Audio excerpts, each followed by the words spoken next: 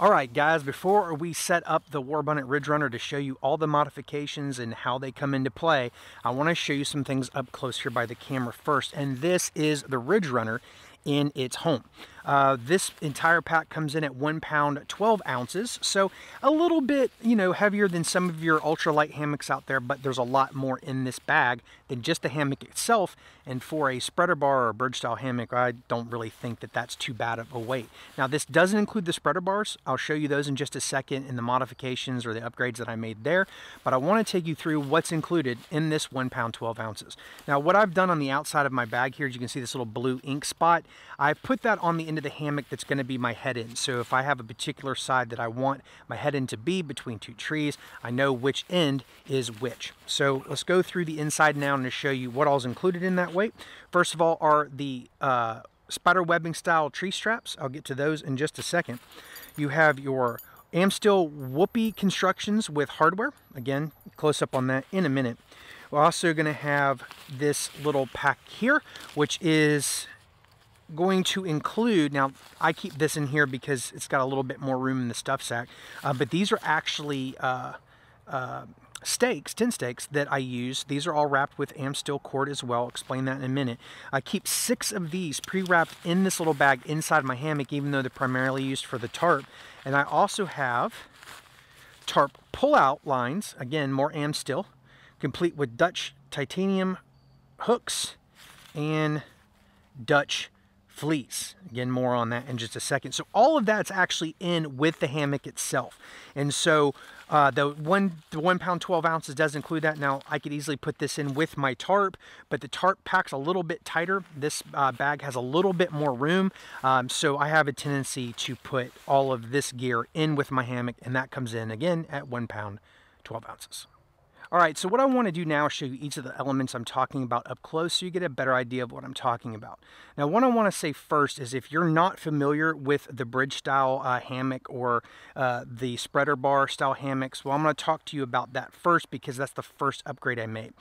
Traditional hammocks, gathered in hammocks, something like an Eno, maybe you may be familiar with, basically don't have any rigid hardware. They're just suspended to the tree, much in this style, with rope or straps of some sort, and then you get in the middle and you're kind of all cozy and typically lay at a diagonal to retrieve, to kind of get that flat feel. Unfortunately for me, I have a terrible lower back. Spinal stenosis runs in my family, and I've just never slept comfortably. I always want to fidget and twist and turn, and I couldn't do that very easily in the other style hammocks that I've used. Now, my first higher end hammock was in fact the Warbonnet Blackbird, and I really love the design of it. I really love the material. The craftsmanship was awesome, but I just couldn't get a great night's sleep, so I sold that one and upgraded, if that's a term you want to use, to the Ridgerunner here. So the spreader bars are what give you that flat feel. These are poles that pushes the upper 2 corners and the lower 2 corners away from each other, allowing that fabric to stay taut so that you get a more flat lie. And the original poles that they shipped with, now I think, don't quote me on this, that Warbonnet now sends the Ridgerunner with the newer pole design, but if you've had it for a while, this is an upgrade that if you've used the spreader poles, you may be very interested in. And this is the first spreader pole set. It's 5 different poles. They're all different lengths. They look kind of like candles. They're all different heights. And then you've got this one small pole right here. And this was a big pain for me because I kept dropping it. When I would take the hammock apart or set up, it would fall. Sometimes I wouldn't notice it. If I was taking it down, that was the bigger detriment, was not realizing that I didn't have the pole until I went to pack it up. And then keeping it stacked with all these other ones was just a pain. So the narrow diameter poles are the foot end and the larger diameter are the head end. And this little pole right here was that extra little oomph you needed to get that bar all the way to its maximum width. And I just never really love this setup. So the new design is the exact same weight. They're both add 12 ounces to your kit, but all of the poles are basically the same size. Still got the wider diameter for the head end and the narrow diameter for the foot end, but all of them being cut to a similar length makes them way easier to put in your pack. I don't have a tendency to lose them at all, and everything is nice and tidy.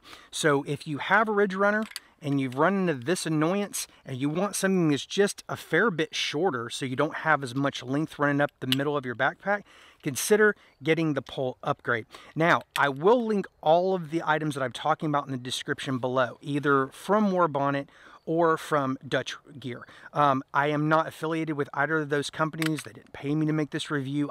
These are not affiliate links. Some of my videos do have affiliate links, but I always acknowledge if there's any type of potential compensation for those links. In this case, there are none. So these are all of the items that I've purchased that work excellent for me, and I've linked them down in the description below in case that helps you out. So the spreader bar upgrade is #1, and I highly recommend it. The first upgrade that I made was over the traditional tree straps. Now, when you order from Warbonnet, you do have a couple configuration options of how you want to put this together. When I first ordered, I was using traditional nylon tree straps with the traditional buckles that kind of came connecting the amsteel to the tree and then onto the hammock. And I was using little aluminum pieces like this, or twigs, sticks that I find outside, that is, to make like a marlin spike hitch to hook this over. I had carabiners and things like that. The modifications that I've since made to this make setup, one, a lot faster, a lot easier, and in my opinion, it's easier to adjust if I need to. And the first place that I made a change is in the tree straps. Now, these are the spider tree straps. Again, they're linked below. And basically, all they are is 2 pieces of nylon. These happen to be blue and black. And they're double stitch in these segments here. These are super, super lightweight. In fact, they feel lighter than the traditional nylon straps. But every like 3 or 4 inches, basically, you have a place to make a hook. Now, if you like to use a carabiner and you already have Whoopie slings and things like that that you use, this is highly recommended because you don't have to change your knot and move your thing. Now, obviously with your Whoopie sling, you can adjust how far up and down it comes, but if you want to adjust how high up the tree your connection point is, for whatever reason, this is a quick way to do it. But even if you don't, this is such a fast way to do a setup that I'm never going to go back to the way I did it before. I'm going to go ahead and set the Warbonnet up now, and the first thing you're going to notice is I'm not picking trees of the right size. I'm going to use this tree here, which honestly would be fine to support me, but I'm going to link to probably this little tree here just to get a better view. It was hard to find trees that had kind of clearing in the middle. This isn't a normal spot where I camp, but it was a place that had decent sunlight so I could film this. And so what I'm going to do now is just kind of wrap these around the tree, and then I'm going to pick the nearest rung and pass them through themselves to secure it, just like you probably would one of your traditional nylon straps. I'm just going to find the outermost webbing loop, or you can pick a different one further down if you want to shorten it up. Just like that. I'm going to put the other one, like I said, on this much smaller tree for the purposes of this setup, because I'm actually not going to lay it in it or anything here. I'm just going to show you guys what I'm doing here. All right, so with the connection points on the Warbonnet to try to get the Ridgerunner attached to a tree, you're obviously going to have 2 lines coming off the ends of the spreader bar points that meet at a junction, and then that junction is going to run to your tree strap, which we just talked about. And depending on how you get it configured, you can get straps with buckles and things like that. One of the ways that I had it set up was the traditional amsteel style loops that come off the corners. They met at these buckle kind of junctures here in the middle, and then that line went up to the tree with Whoopie slings. And I added those on. They've got a lot of videos up there showing you how to do that if that's a configuration you want to try. But my modification is slightly different. I'm going to show you those pieces of hardware now. So what I've done is I have purchased, again, this is all from Dutch Gear, I should say. I'm just going to show you one now. There's 2 pieces of hardware and then amsteel. Now, if you're not familiar with amsteel, let me grab it. Okay, so amsteel basically is plasticky cordage that you can pass in through itself, creating kind of like a Chinese finger trap style constriction point on your cord. So as you lay in the hammock, it pulls tight on itself, preventing slippage, and you can get up very easily and use the berry, which I'll show you in a minute. It's kind of like a tail running through the middle of the cord to tighten and will basically shorten or lengthen the distance your hammock is to the tree, so you're not constantly messing with your straps. So brilliant design. And what I've done is I've ordered some Amstel. Again, this is from Dutch Gear, in different colors and widths. And then they got little needles here. Sorry, that's in a plastic bag. But basically, it's like sewing into itself. There's demonstrations of that. A Dutch actually, I think, has put a video out. But instead of talking to you about how to make the Amstel loops, I'm going to show you how I use them. So basically, I've made a Whoopie sling myself that is continuous on both sides, so there's no single end. And what I've done on one end is used the Mantis piece of hardware with the closed loop on this side here. They have dual Mantis, basically where there's two hooks, and they have this kind which has the closed loop over here. Now you can get these pre-made with Amstel connected to them, but because I was trying to figure out my own distances and things like that, I wanted to try it out. I got the closed length and then basically did a Whoopie sling style configuration. So this is Amstel with a loop attached to the Mantis. And on this end, it's a bridge hammock Whoopie hook. And basically, you can see the two little hooks there with the closed loop on the end. These support like 1,000 pounds. You're not going to have any issues with it. But basically, this end's locked in this loop, and then this end here acts just like a traditional Whoopie sling, where you pull the loop through yourself, constricting this end, and then passing it back through. So if you're familiar with Whoopie slings, this doesn't function any differently. But what I have on this end, instead of just putting the loop over a toggle or through a carabiner, I've used the double hook here, and that allows me to loop both dog bone ends that come off of the end of the Ridgerunner to this, allow me to run this to the tree, and then back to those genius spider straps. As they hang from the tree just like this, you take one end of your Mantis, pass it through, I got a section that's stuck here, pass it through the webbing just like this, and then you push both ends through just like that, and the weight will rest on these stitch seams. And then all I do is take the other side of the Whoopie sling, the Amstel, and wrap it back over itself like this, and that is how I connect to the tree. Okay, so I talked about the modifications to the end of the Warbonnet Ridgerunner where the spreader bars connect to the hammock itself. Now I believe, again, don't quote me on this, but I believe the newer versions are without the metal buckles that they used to have that look just like this. But mine came with those, and basically what they did, these were on the nylon straps around the end, the nylon stitching, and then you ran your spreader bar pole through this spoke here, and then this had a dog bone style Amstel that went out to the junction point, and these clanged around a little bit. They added a little bit of weight, the four of them together, you know, not super heavy. I'll weigh them and put the description, put it in the description below, or flash it up on the screen somewhere. But basically I cut these off because when I saw the modifications that Warbonnet had made, well, I just did them myself, and basically those modifications are using Amstel to make a dog bone. So one end attaches just kind of through itself, just like that, through the end of the hammock. And I'll show you a close-up on how it's actually working in a minute. And then there's a second loop that's open in the middle of the Amstel. So you have a termination loop closed off, another open loop, and then it's closed off and it runs to the end of the tree. And that loop takes the place of the metal opening in here, and you don't have a second junction point. The Amstel just runs right off of the end of the hammock. There's a loop in the Amstel for the spreader bar to pass through, and then off on to, in my case, the double hook. Again, so my tree strap is secure now. I'm just going to open the one at eye level because it's convenient. Again, take the Mantis, run it through, make sure the middle point's flat, and then just take one of the two sides, loop it over, and then I just kind of pull it back to center, and that's not going anywhere.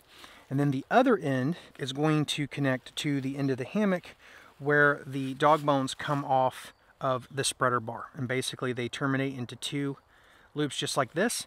and I'm going to take one off of each side and hook them through the points just like that. So on this end of the hammock, this is again the head end, I've added these little kind of V line locks to this, so that as you put these into the tree, they're a little bit easier to adjust. Again, nothing in the original design was detrimental, but I just feel like this is easier and faster. So it's a traditional plastic hook added. This is just some shot cord. You can run this to this juncture here or up around the tree, which is what I'm going to do now, and loop it to itself. And this is just to keep the mesh, the bug netting up. And if it's not pulled taut enough, all you have to do is grab the end of the shot cord, pull, and then let the V kind of grab into the groove, and that's all you need to get that hooked. And this is an Amsteel loop that I've added here to the ring to secure it to it, just so there's no shot cord here, so all of the spring is from the V-lock on. So I use this double hammock Whoopie hook to secure my underquilt. Even in the summer, you're probably going to need some type of underquilt. In that regard, I typically use the sleeve. I have a double fabric one here. I pass a really inexpensive sleeping pad through it just to kind of give me a mosquito barrier and a little bit of warmth. But as the temperature drops, if you've hammock camped, you know you need an underquilt. And sometimes traditional underquilts, how they're designed, they work well with gathering in. They kind of spring around. The shot cords kind of pull the material up and around, which can be problematic for spreader bar hammocks because they need to keep the underquilt kind of pushed out into form. And so what I've done with this is I've modified my underquilt as well. Now I use I have a top quilt and underquilt from Underground. I've got some top quilt and underquilt from some other manufacturers as well. But the one I'm going to show you here is actually my 10-degree underground quilt. And I don't know if they make this particular model anymore, but I'm going to show you what I did because it might be beneficial for you to make further modifications. So this modification is actually for the hammock itself, because all of my underquilts have been adapted to work with this system, and I'm going to demonstrate now again on my thickest. What I've got here on the end of this is the shot cord. Normally it comes out bunched and it's got a bunch of loops. I've cut it and re-secured it where I just have one thick piece of shot cord running the full length of both sides. It's knotted and it's got a slide lock on it right here. And then I've also got this other piece of shot cord here is the one that runs horizontal to pull the ends closer together, kind of bunch it up around you.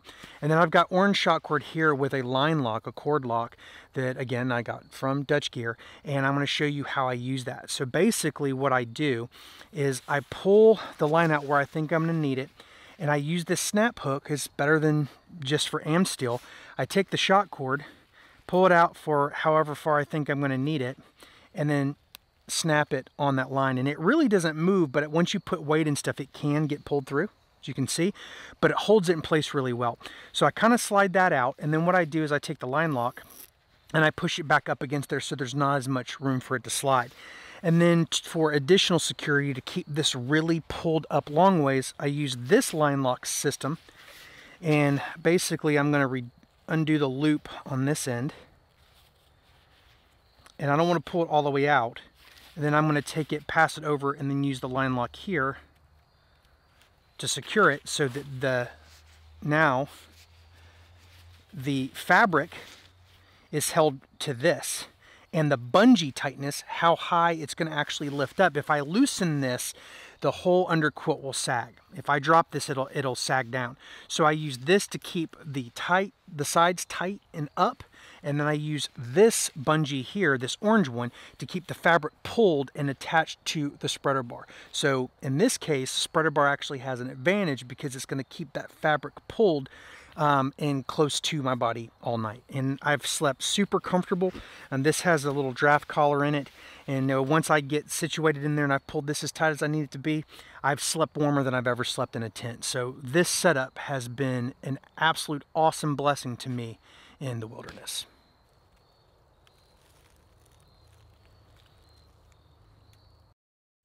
The last segment of the video got messed up, so I'm going to try to do a quick voiceover to explain it now, and that is the waterproof undercover that I also made. Basically, it's a large sheet of Gore-Tex fabric that I got online that I measured when the underquilt, this particular underquilt, was on the Warbonnet, and I measured it so that it took into account the droop of the insulation so that it didn't crush the down. And then once I had those measurements, I basically sewed a loop all the way around the perimeter and threaded a piece of shot cord through the center. And then in the 4 exposed corners, I have a simple little split ring that I then flip over the hook in the corner that I showed you earlier in the video. And this protects from driving rain, rain bouncing off of leaves on the ground, snow, whatever. Even with a tarp, this has been really helpful, and it prevents me from having to put wet down back into a compression sack. All right, guys, losing light fast. So that means this is the end of the Warbonnet's Ridgerunner modification upgrades video. I hope you found some of the things presented here helpful as you consider making adaptations or changes to your gear. Again, some of these were modifications that I actually made to the gear. Others were just additions that I implemented from companies like Dutch Gear to make setup and takedown easier and my pack weight just a little bit lighter. I'm also going to be posting a video on how I use the various pieces of Dutch gear with my Warbonnet Superfly. I'll show you how I set that up and how I implement it. Again, a lot of that stuff you may have seen before, but maybe not all in one video. But I figured since I have the gear and I'm out here in the wilderness, why not make a video and share it with you guys? To make sure you don't miss any of those, please consider subscribing. And if you enjoyed this video, please give it a thumbs up. And if you subscribe, I promise not to flood your inbox with notifications because I don't post super often. But when I do, maybe you'll find the information presented helpful. Guys, I hope that you're enjoying all of your outdoor gear and better yet, the outdoors itself. Be safe. And until next time, God bless.